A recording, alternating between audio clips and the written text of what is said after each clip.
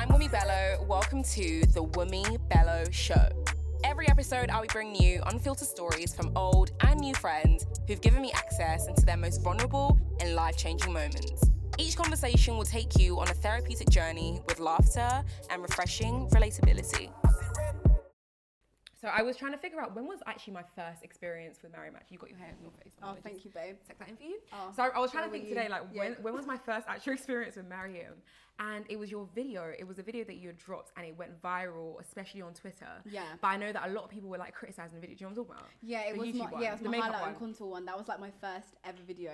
Literally, I think one of my favorite videos. Yeah. How did you feel about people having so much negativity to say about that video? You know, at that time, I think not many people went viral, especially like in the beauty industry. It was always Americans, or it was like, you know, our OGs, Patricia and Jenny. So for me, I was actually really, like, I was happy, I was excited because I didn't care. Like, I didn't care what people had to say at that time. I was most confident, I think, at uni, with like definitely one of the most confident years. Yeah. So when it was on Twitter, I was very good at taking constructive criticism on my comments and be like, okay, cool, next time I'll make it less. And because it wasn't a thing where they weren't coming for me, my look, in a bad way, they were just saying how, yeah, it's too much. She doesn't need it. She's ruining this. Like, she doesn't need that much makeup. So it wasn't where I was like, oh my god, they're coming for my looks. They're literally coming for the fact that I didn't need that much makeup. Because I think at that point, I don't know if there was like a pause in like the the YouTuber space where like a lot of people weren't really posting like makeup videos. Yeah. So I just remember seeing that comment and you coming back with, you know, more and more videos. It's like, damn, you must have had some sort of strength to like carry on. Yeah. Because some of the comments I was seeing back then, I know me back then, I'd have been like, yeah, no, I'm not doing this. How did you navigate yourself to just come back and just like carry on doing what you were doing? Because do you know what it was initially when I posted the video positive, because it wasn't on Twitter. I didn't. Did you post it on Twitter? No, I posted on YouTube, and then to, you know, pick up the views a bit more, I put it on Twitter, and I was just like, oh, before and after. Yeah. And then I think I asked people, oh, which do you prefer? Obviously, anyone can have an opinion at that point. Yeah. So from that tweet, people was retweeting it, and then obviously because the before and after was like, now I look at it, it was actually mad. It was actually really mad. I was trying to find it. I think people were like, I might hide it. I don't think I've hidden it. It might be really, obviously it's been 7 years on YouTube, so it's probably all the way down 7 years. On the down below. But I wasn't that bad. I was honestly, I was so like, I didn't care. Like, I just didn't care. Yeah. Like, what could I care about? Like, I got views. I was getting a little bit of money here. I was doing what I loved, and like people were supporting regardless of the hate. So yeah, at that point, I was really happy. Yeah. I'm like interested to know, especially where you've had such an interesting career. Thinking about some of the things that you've done of late, you know, with I Saw It First and just your overall engagement online, your social presence. I want to go back to the child Mariam, the Maz as a baby. So what was that like? What was your upbringing like? Okay, so I was born in Nigeria. Yeah. I was born there. People are always so shocked. It's so weird. Like, I was born there. Yeah. And then we moved to the UK when I was probably around 4, 5. And then I went to school in Surrey. So I was brought up predominantly in a white area. So, but I had a lot of black friends because, you know, aunties and uncles and stuff like that. It was never an issue. And I had a really good childhood, like, I can't lie. Like, I had both parents were together. My dad was literally like my biggest supporter. Like, I used to be a little athlete back in the day. Like, you would not believe it, but I was really fast at running. I could have gone to Olympics with me. Were you part of the little sprinters? Yeah, I was always the last one to run because I was 100 meters. Yeah, 100 meters. I was the fastest girl at school, and it wasn't something that I wanted to do anyways. Like, I knew I was always going to be into makeup, but what pushed me into makeup was the fact that I was the only black girl in my school. I was so undesirable. Like, no one fancied me. I never had a boyfriend, like, in my school, anything like that. I did get, like, racial stuff, get picked on. Like, things that I would do that was definitely, like, braids, like, where I showcased my culture, like, all things like that. It was just quite embarrassing to do because, like, growing up, they would ping my hair. Like, if I had braids, they'll ping it. What? They used to call me... What, your teachers? No, like, pupils. Yeah, they used to, like, it was just so... School life was very uncomfortable. Like, I think it was very uncomfortable. Like, little things... You know, just they'll say things like call me Mufasa, like, because of my surname. I went through a stage where people call me King Kong. It was horrible, yeah. Like, I remember I'll tell you a really funny story. It's really embarrassing. I remember one time, like it was so weird. Like, if I was black, I couldn't have a big bum, basically. Like, it was just, you can have a big bum. But when a white person had like a big bum, it was so nice. So it was just it was so weird. Like, growing up, like, I did not like school. Because I don't think I had enough black people, and I don't think people really understood me and things like that. Even something as simple as taking jollof rice to school, I couldn't. Wait for lunch. Yeah, for lunch. I was like, what's that? It's a bit ignorant, man. Like, yeah, it was very uncomfortable. Yeah. College was really good. At school as well, though. At school, I was very angry. Like, I used to fight. People would never. Really? I'll fight. You know. I would fight. Yeah, I'd fight at school. I got excluded at school and everything. What? Yeah, for fighting. Just because, like, why were you fighting? So they couldn't fucking fight with me. No, I was bullied in year 7, and I had a fight in year 8, and then since then, no one tried it with me. They could never. Now. Yeah. So yeah, it was hard, but I don't explain it. It was a very uncomfortable. I think school for me was very uncomfortable. That's the only way I can describe it. How was the transition from going to school to going to uni for you? Oh my god, I'm not gonna lie. I was just like, what's Afrobeats? Like that's how bad. Like I generally wasn't really into Afrobeats like that. Like I knew of like, what was it like? You know when you go to hall parties, that kind of vibe. But actually, like WizKid, I learned all that. I really got into that at uni. All my friends at uni, like. It was so crazy because even before that, I didn't know Steph until the second term of uni. Yeah. So when I met Steph in the second term of uni was when I was like, I felt, how to explain it, I just felt comfortable. I felt like, I felt myself, and like, I think the best version of me came from uni. How did you feel then at that point, like feeling like you were like the best version of yourself, looking back at, you know, your previous encounters with, you know, some of the students who went to your school? How did that comparison make you feel? I just felt, I feel like it was upwards and onwards from uni, if that makes sense. Like the YouTube video, meeting my group of friends, I'm still friends with them now. Vamp came from uni, like, I just feel like it was the right thing. I don't explain it, like seeing how I was at school, I was so angry, like I would fight. I don't know, I was just such an idiot. I didn't even try to really like, I don't know, I was just so negative. But then uni was when everything was like, like, I was just so happy. Obviously, there's been boy dramas at uni, don't worry. Like, everyone goes with them. But as a whole, I loved it. And I think I found the best, like, me, who I really am, was definitely came from uni. So after leaving uni, I don't know if this was because, if at this point it's because I was following you. So I just remember you were working at H&M. Yeah. I don't know, did you post that on your story? Yeah, like, I used to post everything. I feel like I remember this phase. Like, I used to have, like, on my way to work, guys, I'm on my way to work now. And then I tell them about, oh, guys, this mad customer. Like, I was very open. Yeah. I was kind of like taking them with me. On like, your journey. Because they knew I was doing YouTube, but they knew at the same time I still had a job. Like, what can I do? You were a manager, weren't you, at H&M? Yeah, I got to stage of being a manager. How was that? It was good. Like, I thought that was it was my plan B, I'll be honest. I thought, okay, because I always knew, like, I wanted to do some sort of fashion and makeup. It was actually the Kardashians. When I was at college, I used to just love Kim so much. Why are we the same? I loved her. I used to probably love her. My mum. And then, honestly, I loved Kim so much. Like, even uni, like, some of the things I used to wear like a bright pink blazer. Like, people that know. I used to probably dress up for uni just because of it made me feel good. You know, school, I didn't get to feel good. So makeup made me feel good. Yeah. And, you know, I was doing that a lot in uni. Like, I was so confident. And, I think I drifted a little bit. How did you did it, but how did you feel making that? I think you also posted this though. It was like your last day at H&M when you decided that you were gonna quit. How did you know that that was the right time for you to leave? Because that was your stable job. That was your stable income. That was literally my income. Yeah. Do you know what it was actually? Luckily, so basically with how mine worked was, I was technically after survival. I was technically still in H&M. Really? Yeah, like I think basically I kept moving stores because I was actually quite good. So there was always pushing me to another store to help out, or you know, I was working in like Epsom, and then I went back to Red Hill, which is where I'm from. Yeah. So I was moving because of that, helping stores, and just because of obviously convenience. What were you doing there, by the way? Like as a manager, what did your actual job role entail? So basically, a normal job role as like a H&M manager back then for me would be like obviously coming early.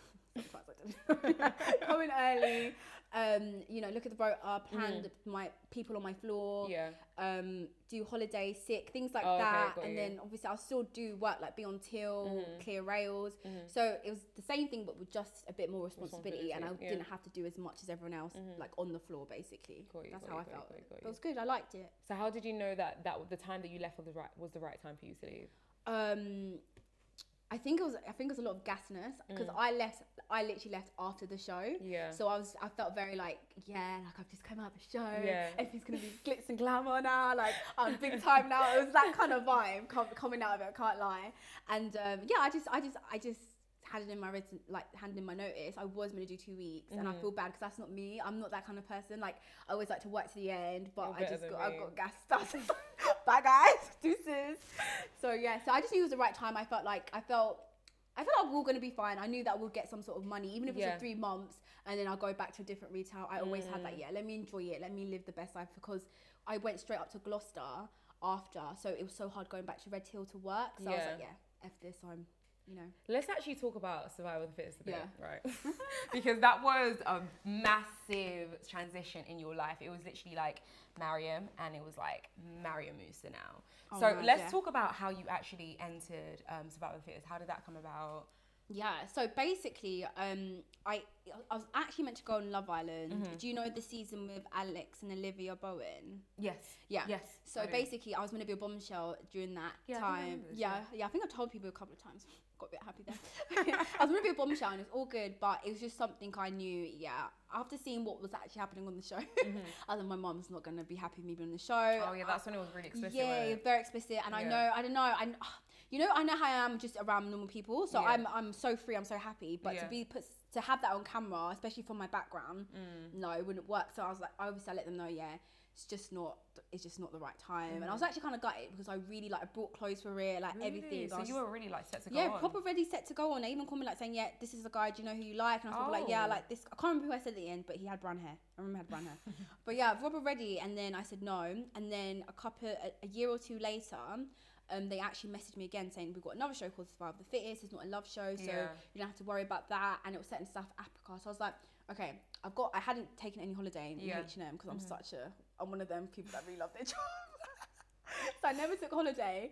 And then I was like, why not? I've worked really hard. What's it to lose? I used all my 3 weeks holiday because it was 3 weeks and I took a week off. So I had a whole month in South Africa. And then I just left and I went on the show and one of the best things I could have done. I don't regret it at all. From the videos and the clips and some of the episodes I saw of the show, you genuinely just looked like you had the best time. It genuinely looked like a good time. So you came off the show and then there was a big transition because your platform went from being Mariam Musa's platform to Mariam and Warren's platform. Right? That was and I remember watching that and I was like, oh damn, you changed the name of your YouTube channel. I stupidly I was like, wait, what is going on here? Do you regret that decision? A little bit, only because the reason why I changed it because I genuinely when you're genuinely in a relationship, and you're in there with pure intentions, how I am is if I'm up, I want my partner to be up. If I'm up, I want my friends to be up. So if I'm in a good position, I'm going to bring him with me no matter what. I built those subscribers, so but I'm happy to do a couples channel with him. Do you know what I mean? To help him, whatever. So when I done it was obviously to do fun videos. I was still posting my stuff on my set days, but it was going to be a thing because I genuinely thought we were going to be together for I didn't see us breaking up. Yeah, because in the relationship there was no problem. For me, how we were, there was no problem. So I wouldn't have thought we would. What made you so sure that this was going to be it at that point? I lived there. The things we were talking about, the things that we spoke, I didn't doubt it at all. I genuinely felt because we were such good friends. I think what it was me and Warren were very good friends. Honestly, out of that relationship, regardless of the bad, he did make me made me laugh so much. There was a genuine friendship there. So I think because we had that, and I felt like we could talk about anything, I felt this is us. We're set. No, nothing. So I gave my all. I literally was it's all or nothing. So I gave all. That's how the only way I can describe it because that's just how I am. There was a lot of conversation about the relationship breaking up and how that, and I don't really feel like I have a full understanding as to how the breakup came about. And the question that kind of sits in my head is for you now that has it been a year or so? It's been a year and a half. It's been about 2 years now. It's been about 2 years now. So 2 years on, when looking back, when do you think was the moment where you were this is not it, this is not happening anymore? It's a weird one because obviously the reason why we broke up was because he cheated on me again. He cheated on me the first time. I didn't even tell my best friend because I knew she would have been leave, but I didn't want to leave. Have you ever been in a situation where you don't tell the problems in your relationship because deep down they're going to tell me? I can't stop talking, so I have to say. Do you know? I'm so influenced by the opinions of my friends. Yeah. If Steph was to tell me something, it'll be sitting on my mind, and I'll be like, she's right. So I knew, let me not tell her because she'll tell me the right thing to do, and I didn't want to do the right thing. I was thinking, but I'm happy. Yeah. Do you know what I mean? So when he cheated the first time, no one knew. It was only between me. Matisse knew at the time because the ex messaged Matisse. She wouldn't have known. No one would have known. It's my business. But she obviously told Matisse because I think she thought me and her were really close because we were at the time. You and Matisse were really close, we were at the time, but even if me and Warren broke up, I wouldn't have told Matisse. Like, we weren't close like that. If I'm not telling my best friend, why would I tell Matisse? Do you know what I mean? Yeah, we're close, we met on the show, but for me, like, for me to trust you, it takes a lot. Like, it takes a lot. So so when he did cheat the first time, in my head, I'd mentally known if he does it again, I'm going, and there's no hesitation. Yeah. So I made sure that I was certified. Like, I was certified, like, yeah. My management knew. Like, I remember my management knew because I didn't know what to do. Yeah. And then they were really, it was so funny, they were so hard to get, it took them a long time to get over the first time. Really? Yeah, because they're my friends. Yeah. And like, it's so hard.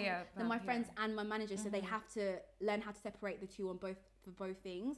So the first time was when I checked out completely. Like, not checked, how to explain it? I checked out in a sense where, like, I knew if he does it again, because I knew he was capable of it, I'm in a position where it's easy just to go. I think before it was hard to go, but the second time I said, if you do it again, I'm going. So, and when he did it and I found out, I knew already, I was like, yeah, I'm done. You mentioned that you wanted to protect him a lot, like, because he had stuff that he was going through, etc.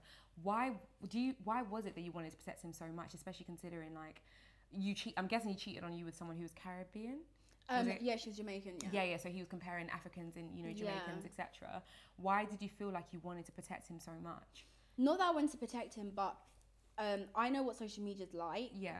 So even just off of the bat of, like, people going in his comments and stuff, like, I was like, oh, like, I've got ride or die. But because obviously I've seen some raw stuff that not everyone's gonna see, and I've listened to some raw stuff that he's felt. I just how I am. I don't want to be the reason why he was to ever do something, or do you know what I mean? I would never want to be that person. And that's just how I am. Even if the worst person did something to me, I've had some really shitty friends in the past and really shitty situations, but it's just not in my nature to, and I explain it, to go in on someone for them to be low, because I'll get over it. Like, I know I'll be fine. I've got an amazing support system. I don't believe all his friends are support system. He doesn't have that, and I feel like he had a really good. I know I was a good person, and I know, like, it's such a shame how it ended, because if it was a thing where he wanted to be with his ex, I would have been like, that's fine. I gave him, there was a lot of history there, so I gave him multiple times. I said to him, like, do you need to sort things out? Like, do you want us to take a back seat whilst I had these conversations? Like, I'm the most understanding person you'll ever meet, and it was a shame that he just couldn't, because it would just saved me to be in a position where, to this day, like, I still feel a bit like shit about myself, and question certain things about myself, and and I feel like it would have been calm. Like, I wish him the best now. Like, I'm happy that he's happy. I don't have any ill against him, but as in how I feel now, like, it took a lot for me to get to a stage where I feel a bit better, and even then I'm still a bit like. What do you think has been the biggest thing that relationship taught you about yourself? I think it definitely taught me that you have, like, I feel like as a female, you kind of always have to have, you got to be ready to, I don't know if that's a bad thing, but I feel like you should be ready that the rug can be pulled underneath your feet at any point. And I feel like as a female, you should always know that, just know that if you and a guy should break up or leave, that you're fine. I think there's a fear of, like, for a lot of us, that, oh my God, like, what am I, I think, it was a lot of what am I about Warren, like, Wait, say that again? There was a lot of what? What am I about Warren? Okay. Because I think what I would see on socials was, like, I was too much for him. So that obviously I was too much. People were saying that? Like, they would say that I was too much for him. In what sense though? Like my personality, or like, you can tell he's not into her.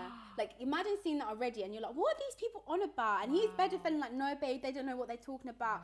To then obviously have all that happen, it's so embarrassing. Like, and I think a lot of people didn't want the relationship to do well. Like, obviously they don't want the relationship to do well. I feel like to a lot of people, they didn't see me as desirable compared to Warren, and that's fine. Do you know what I mean? Like, that's just what it is. I think with any relationship, like, especially interrelationship, if the black girl isn't as beautiful as what they expect the white boy to be like, I think they always come for her, and that's what I got a lot of that. Basically. Do you agree with that though? That even for no, not now. You mad? All right, I was gonna say. No, like, I think then definitely that was, like, playing in your head. Yeah, I definitely. think, so you obviously the channel was now like a interracial channel. When you had to now move back into a space where this is now your platform and you're now rebuilding yourself as Mariam Musa, was there ever a moment where you thought, I need to be in this interracial relationship to kind of maintain my online presence?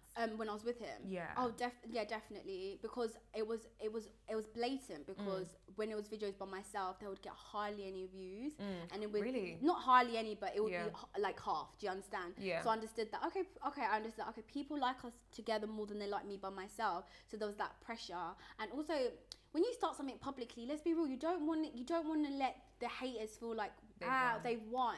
And you know, you're gonna keep riding that wheel till it is it driving the car till the wheel falls off or something like that, you know, that's something, whatever. Something like that.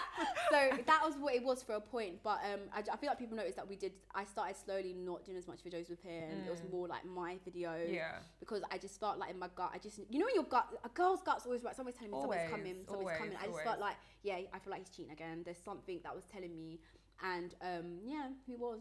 I think you've done such an amazing job, and I don't know if you give yourself accolades, enough accolades to, in a sense that you've managed to like navigate your way, and you've now accepted and like have grown into this Mariam Musa human being that you are, which I love. And I feel like I've watched you, do so many things that want to dive into. And for example, the I Saw It First campaign that you did, which was crazy. Firstly, how did you find that? Being the first black influencer to have a fast fashion, like it was crazy. It was such a surreal moment, because I remember when I started doing styling videos, I would always be like, I just love to have a collection. Like I'll make so much money for this brand that I can do it. I know I can. And when we started working for I Saw It First, I think one of the first things the girls like Vamp asked me was like, okay, so Maz, what is the end goal? One thing I love about them, they always ask me like, what do you want? And I said, I would love to have a collection. And then we worked with the brand, and then they asked us. Remember, we met the owner and goes, so what is it? What is Mariam Musa and I Saw It First? What's going to happen? What the owners asked that? Yeah, the owner, and I said I would love a collection. He was like, yeah, I can see that happening. And then we worked with the team. Obviously, we planned it before COVID, so we had to wait, put it off. And then they were like, yeah, let's do it, and we done it. And honestly, it was good. I got to have my friends on there. You were part of it as well. I loved it. So, yeah, of course. That was such a sick experience, and I feel like you were really in your zone on that day, that whole day. Although, like, I know you were stressed out. But you were still so happy. Because do you know what it was? I think I got happy when I was with you the most. Oh, yeah, like in the table scene. Yeah, the table scene. Oh and my then God. we were walking down. It felt good. That's when I felt good. It was. Yeah. At that point in your career, would you feel like that was your moment where you were like, do you know what? I'm giving myself accolades. I've done it. Yeah, definitely. I felt like, we done it. Like, I don't explain it. It's always that fear of like, obviously you want everyone to support, and so it's that scare, it's that fear like people are actually going to support. But I just feel like at the end of the day I got to this stage, and I'm very proud of myself. I feel like the styling videos, all that stuff that I done paid off. So I was like, that's when I did realise, okay, cool. And the support online was crazy. Yeah, it felt like every single conversation I was being had online was literally just about your collection. Oh, I'm so happy. That warms my heart. Like, did you not feel that was like what was going on? I was so nervous. Really? I was just so nervous. Like, I was so anxious. One thing, it's so funny. My thing was, oh my God, how do I look in photos? I hope I look okay. I hope you can tell that I'm happy. Like, stuff like that. But no, in general, like I don't know how to explain it. It was definitely a point where I was just like, okay, I feel like I've accomplished it now. I love that. Considering like you left H&M and then now you're working with like a fast fashion brand with like your own actual collection, do you feel like you are doing what you were supposed to be doing? Okay, so basically it's a funny thing. I know I'm doing what I'm doing, but I know that God definitely wants me to involve him more. So I'm doing what I'm doing, but without obviously saying much about God. So I know that I'm happy to do what I'm doing, but every now and again I do need to always let people know that it's God, and that's it. So God's happy. Do you feel like you want to bring that more onto your platform then? Do you know what? I want I definitely want it to be natural. I'm not someone that's going to be like, oh, I'm this. I'm not like, but I do find a relationship with God so important, and like God in everything I do is very important. So I think it's good to just throw a pinch in there for my followers and my subscribers and stuff like that. So I think God's telling me like, come on, mention me every now and again. Okay. Like, okay. Tag me here. With both of us kind of being on that, in this online space, I feel like you know what I'm about to say here when I say that there's new people walking in now. So every single day, the conversation feels like it's endless. Yeah. How do you navigate your way through those emotions where it feels like there's a new girl here, there's a new girl there? What are some of your steps in terms of navigating that? And if there are any, like, do you actually feel like you're doing it properly, or is that something that you struggle with too? So do you mean like as in like when there's kind of like when a bit of competition, would you say? Yeah. I feel like our job is always going to be competition, because at the end of the day, like, we are seeing so many beautiful girls do things, get collabs that you're thinking, how come they got, like, it's always that, how come they got that collab? Like, why are they working with that brand? Like, did they even do that? Like, there's a lot of that. Mate. What I try to do is, like I said, I definitely feel like my friends reassure me a lot. They always say, like, Maz, do you know who you are? Like, just every time I'm feeling down, like, oh, I just feel like my thing's really bad, I'm like, Maz, do you know who you are? So they help me with things like that. But also, of recent, I just don't spend much time online anymore. Do you know? No, it's so, I don't know what it is. I don't know if it's because of COVID or just because of, I don't know, the generational change, because there's a big shift now. Yo, I thought I was the only one feeling it. There's a mad shift now. Like, yeah, it's not the same. Like, even I sometimes feel like I feel like there's a pressure to always be in designer at the moment. There's a pressure to have designer if it's not Jackie Miss or whatever the frick it's called. Like, if it's not, like, it has to be something. Yeah, it has to be something. And seeing that a lot, from seeing that, you feel like, oh, do I need to do it? And then also you feel shit if you don't have it as well. Not that you can't afford it, but it's never been you, and social media is making you feel like you have to be that. That's never been something that I've ever been into. Like, I treat myself. Because that's what's so interesting about you, like, from what a lot of stuff I remember, and I don't even know if you remember when we did that, was it Blogger Market or whatever? One of the main things that you said to me is like, I'm not buying that designer thing. What's the point when I can get this bag? And you like showed me these shoes and like, they look like the LV shoes. I'm gonna buy this one. So to even hear you say that you all had moments where it's like, do I need to get those things? How do you feel knowing that this is where you started off being someone who's like, I don't need to buy designer bags to like, or designer things to fitting or be me, to now thinking like, wait, is this what I need to do to almost grow? To grow a little bit, because what I see on socials is, you know, the amazing aesthetics, the designer bags that are like £5,000, £2,000. It's like, okay, but that's never been me. Yeah. There's such a pressure, and I don't know what it is. I feel like it's a pressure as well to have made it so young. And we need to not stop normalizing this thing. You know what I said? Do you know what's so funny? I was looking at a tweet the other day. I was like, someone was like, I bought a house at 23. And I was just like, that's good. But why you gotta say it's 23? Okay, you're making us 27-year-olds, 30-year-olds feel shit for not having a house. You know what I mean? Good for you. But I feel like sometimes, I don't know, social media makes you really feel shit. Like, when people say like, oh, man, you've done so well, social media makes it feel like I'm not doing enough. Wow. That's like, that's how I feel sometimes. I feel like, oh shit, I haven't bought a house yet. Oh my God, I might not earn enough money. Do I need to, there's so many things, but it's like, no, that wasn't my plan. You know when you wanted to get your house. There's a plan, but then you see everyone else doing things. And it's like, do I need to change my plan? Yeah. So how do you refrain yourself from changing that plan? My boyfriend, 100%. He'll be like, chill out. I love that. He's such a realist. He's so straight to the point. He'll tell me, he's like, but why are you comparing yourself? Like, if I'm in a moment, he'll just tell me, but do you know who you are? Like, he definitely makes me see the bigger picture. Sometimes he's so long-sighted. I'll see something, like I'll see that like for example, I'll see that wine glass, but he would have seen like the bottle and the date it came from and all stuff like that. So he really brings me down and basically just makes me kind of like remember, basically it's not like a race. Yeah, you're fine. Like everything's good. You know what your plan is. I'm here to help. Blah blah blah. And then like, that helps friends as well. So I always say have a good circle. Like if you have a good circle, like everything else that goes on in the world, you'll like it. Honestly, it just won't feel like nothing. So, you've had your fair share of like online controversial moments, right? So let's dive into that because it's a big topic. Okay? Yeah. So I know that there's been conversation around bleaching, around you know, is it fillers? Yeah, all my fillers. All and these, stuff. All these other things. And I remember there was like one day where it was like huge. Yeah, it was quite and I intense. was like, what the hell is going on? It was on Twitter. It was on Instagram. In those moments, because I can imagine how hard they must be having so many people have so many opinions about you so publicly for everyone to see. How do you, and I know that you're quite a sensitive person in the way that I am. Yeah. How do you deal with those moments? So this has definitely been the shift of my anxiety, like from that whole situation. Really? Yeah. Like I don't think since that situation I've ever kind of been fully like calm. Wow. Like literally yesterday, me and Steph were talking about like what's the highest points and then what's your lowest, and she said I know yours. I was like, what? She goes, when all that filler stuff happened, I was like, yeah. That was your lowest. She was there. She knew what I was going through. So it was just hard, man. Like I understand that people have an opinion. Yeah. But I don't know. It's just I hated that. All I can say is I hated that period. I hated it so much. And people coming for the way I looked and stuff. People don't usually. I had it with Warren, but it's always been quite cool, but people are really coming for my appearance and just being nasty, and to this day I still get some comments on it and stuff, so I'm a bit like, whatever, it's like, Do those moments where people are so aggressive with their thought process make you want to step back from having an online presence? A lot of the time, because I'm just like when I think about who I am, I don't even have like much influence of friends where they're like I'm in people's like, you know, when you're bare involved. I'm not even involved like that, like you know, my circle of friends, like it's Vance, Steph, my best friend, my 2 guy friends, that's it, like that's how I've always been like. So I don't get involved in drama with people online. I don't ever come for people online. I don't even make outlandish opinions or comments. I feel like I'm quite warm and inviting for people, and I was so open before, like before that filler stuff, so open.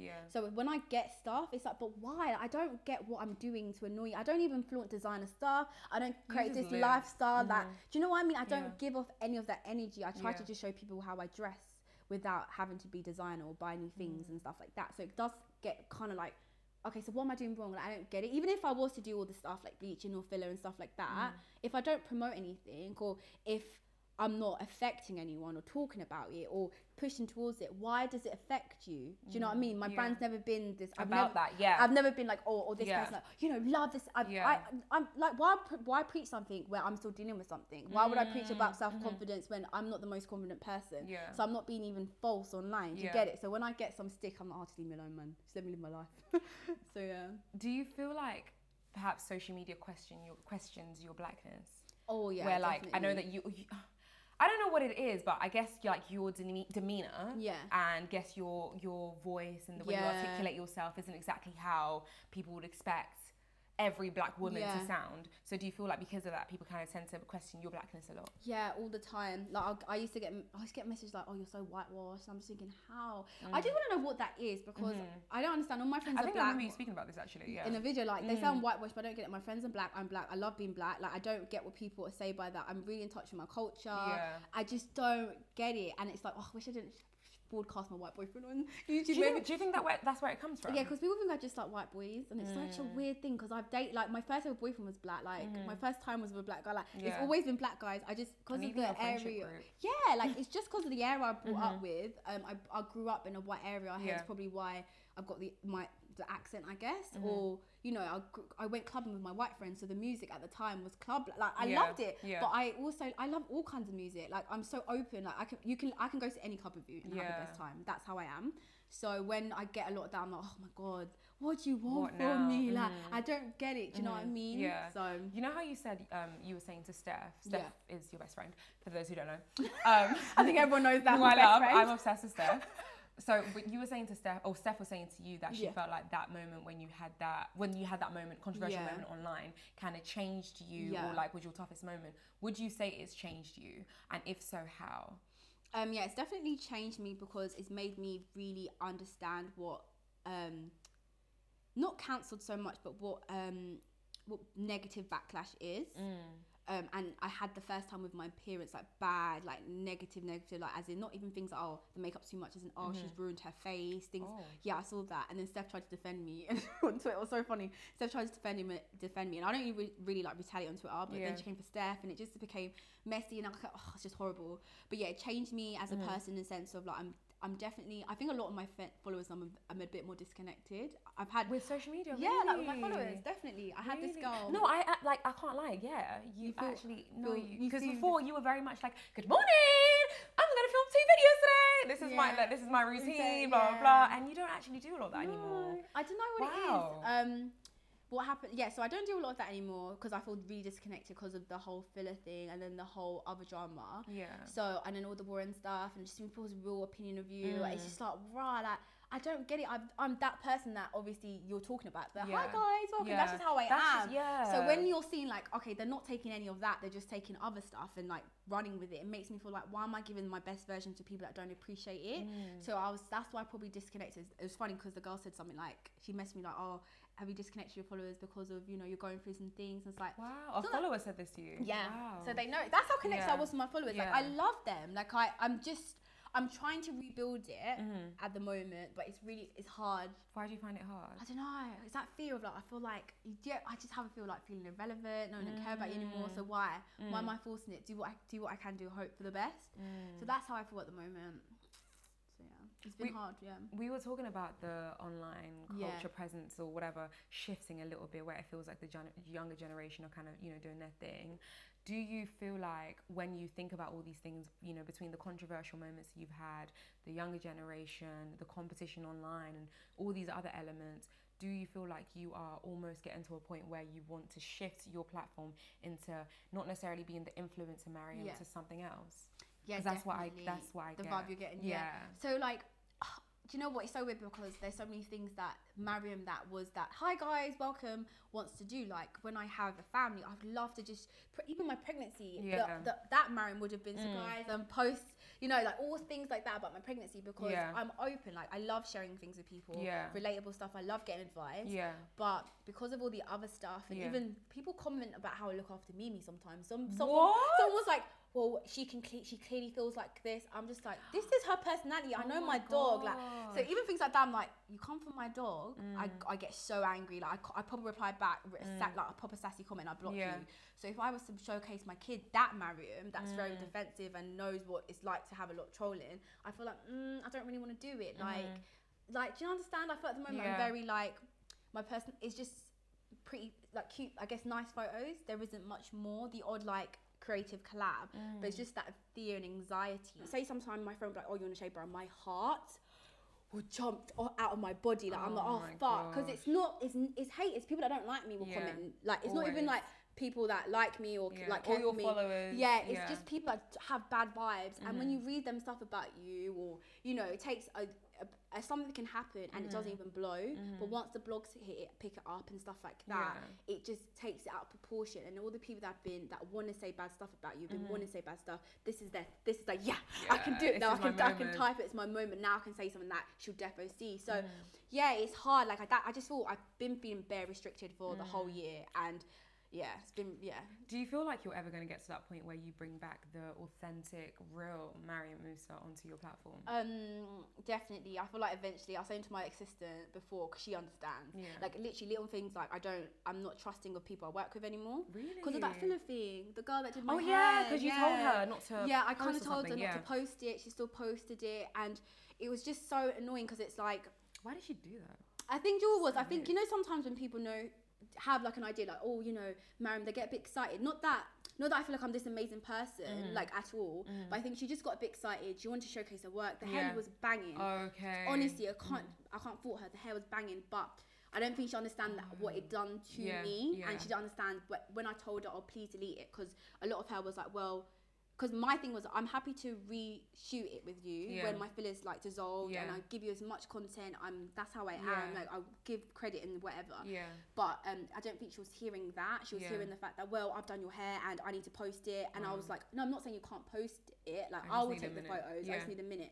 And she didn't really understand that. And obviously, when you see a picture of you that is actually really bad, and you know, and because I knew it was bad, I knew it was bad, so of course it was bad. I wasn't gonna show that. When I see something that's really bad and it's on Twitter and it's screenshotted, like that picture will always be on the internet. I have to understand that all the time. One time, you know, the thing on Instagram, someone was like, oh, you know, show me a picture. Someone was like to me, oh, show me a picture of you, of the worst you looked. And I wanted to show that one. Oh like, my God. I don't want to resurface again. Yeah. Because before, if I didn't, honestly, before I would have shown that. I've shown myself with my bad ingrowns. I've shown myself when I had bad makeup. Like the 7 years ago you. Yeah, like I didn't care. Like that's who I was 7 years ago. Wow. Get over it.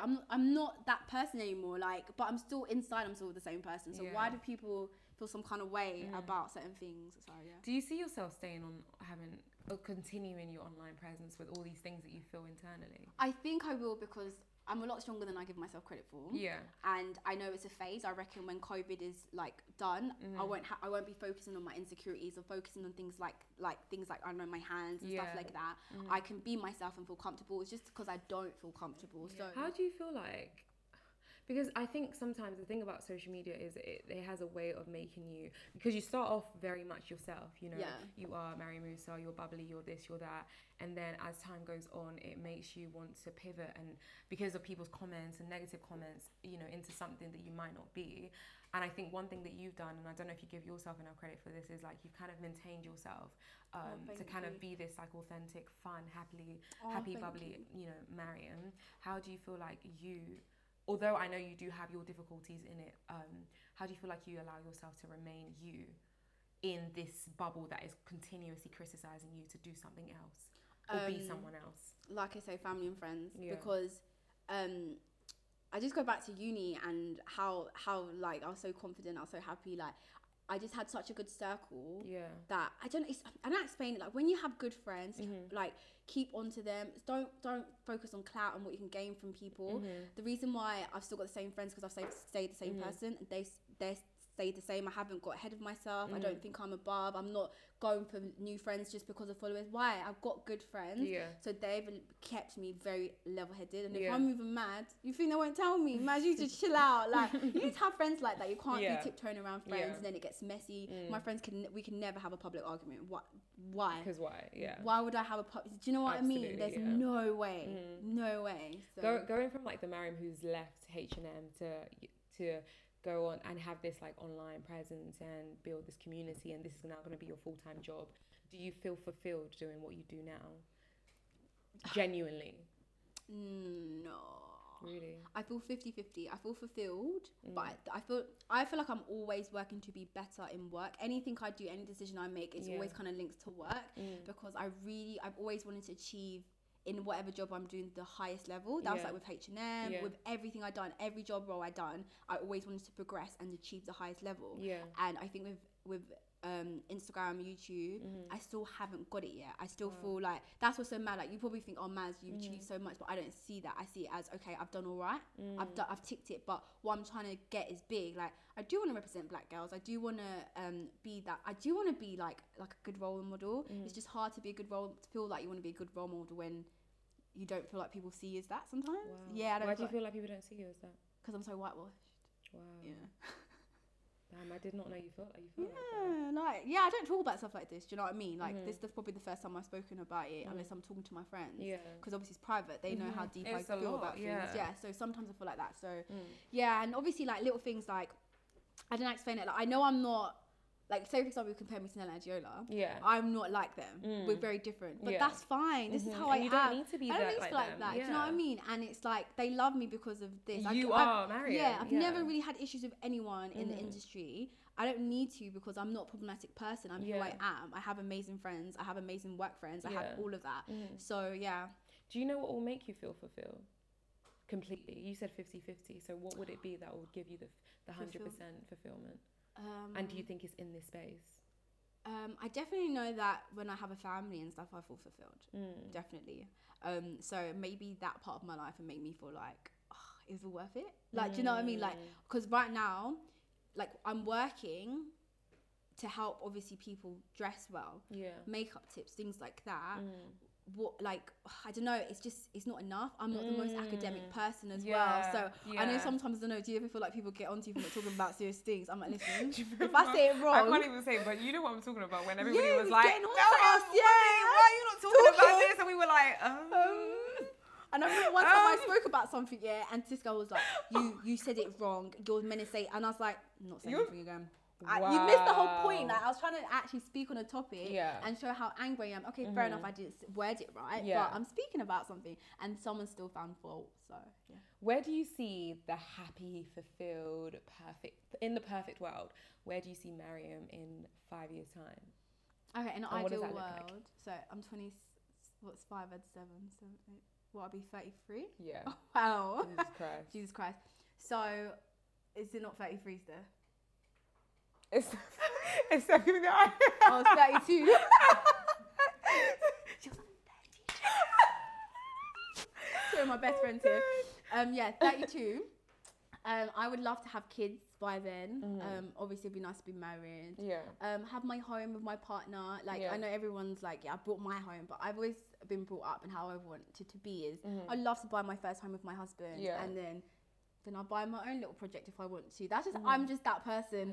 You know, settle down. That's what was always been. Get my career. I've got my career. I feel like I'm a good space in my career. Mentally, it could be better, but everything else is good. So this is 100% the career space that you want to stay in. Or do you see yourself actually pivoting from that? I mean, I would definitely love to have my own business. I've had a lot of experience in this game, 7 years, even before that, before people knew what social media was, I was watching it, do you understand? I knew I wanted it. So I understand it enough, and it'll be good to kind of have a business where I already know everything now. I know about PR, I know about launches, I know about things like that. So I'd love to kind of push that into my own thing and help a lot of black girls actually pay. I want to be in a position where we pay whatever business I own, maybe 5-10 years, I'm paying black girls like racks. So like, that is your priority. Yeah, definitely. Yeah. This has been such a good conversation. I'm so happy. Oh, thanks, man. No, all the time. Thank you for having me. We're done. Oh my God, I was so